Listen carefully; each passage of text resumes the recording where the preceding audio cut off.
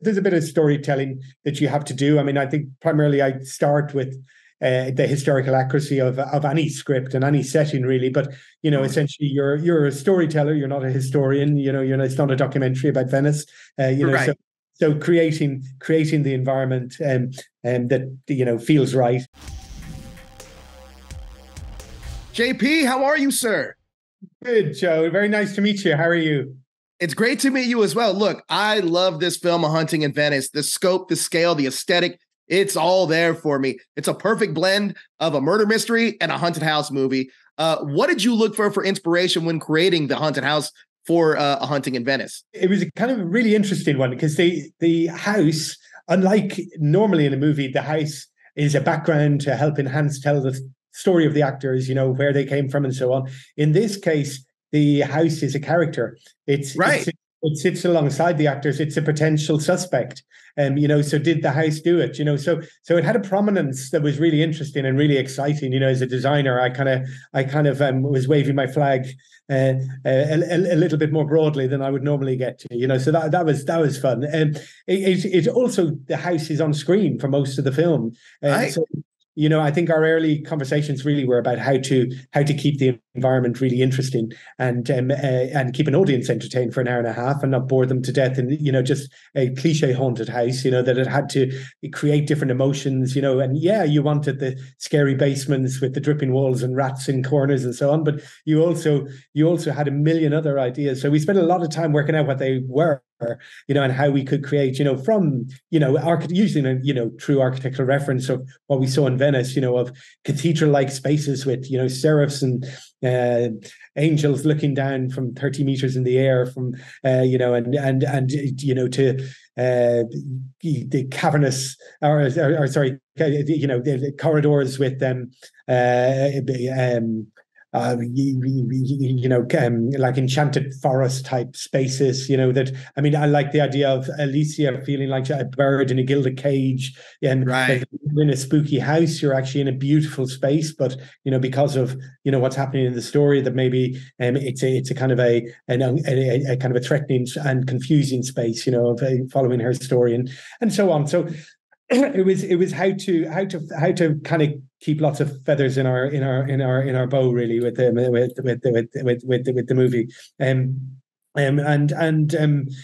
We stuck pretty historically accurately to what was in Venice. We came up with the idea of maybe our palazzo having been built on the ruins of an old monastery or church or something, so that we would have an extra dimension with secret corridors and cloisters and so on, and so there's a bit of storytelling that you have to do. I mean, I think primarily I start with the historical accuracy of any script and any setting, really. But essentially, you're a storyteller. You're not a historian. It's not a documentary about Venice.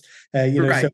So creating the environment that feels right is as important as being true to Venice. But I mean, it was rewritten in Venice for a good reason. The setting is perfect for the script, really, and these houses are that, there's houses we saw when we were touring, that nobody's lived in for 100 years because everyone who lives there dies within 20 days or whatever, so right. These buildings they are the story, so it's you don't have to kind of dig deep into your imagination to find a realistic haunted house to build. But a lovely set to build. It was Ken wanted the whole thing to feel completely realistic and immersive.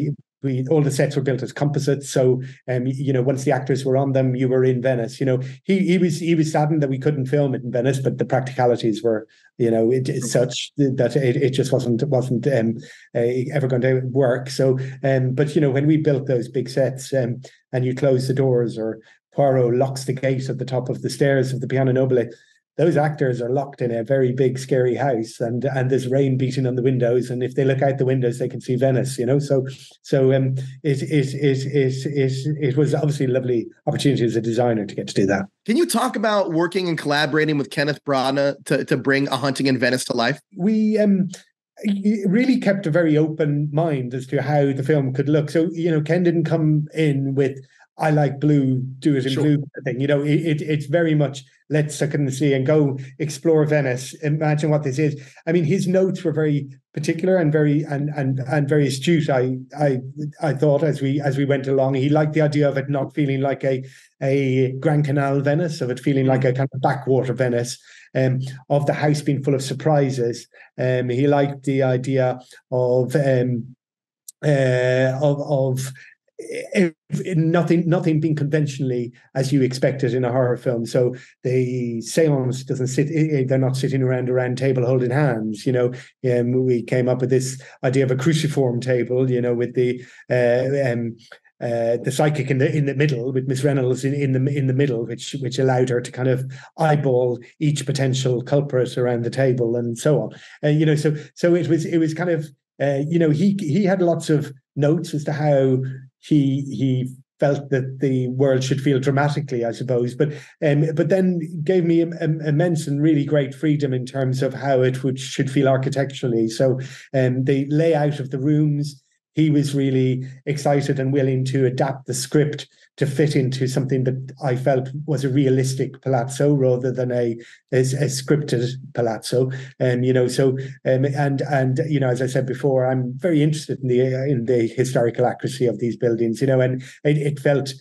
I wanted to be able to stand in front of a Venetian historian and not have them smirk and laugh at our work. I think it is pretty true to the layout of a palazzo. There's a few liberties we've taken. Frescoes, for example, aren't very popular in Venice because it's so damp that they all crumble. But we love the idea, like everyone, of painted walls and faces looking down on you and so on. So there's certain liberties you take, but you do them kind of knowingly. And Ken was really up for that and very generous with listening to other ideas that I brought to the table. So it was a great collaboration. I enjoyed. Well, that is incredible. Look, JP, you did such a phenomenal job in this film. The production design in this is amazing. Cinematography, the acting, the directing. I love this film. Like I said, it's the perfect blend of a murder mystery and a haunted house movie, and it's perfect for the fall season. Thank you so much for your time. I really appreciate it, JP. That's great, Joe. Thank you. I'm very pleased to hear that.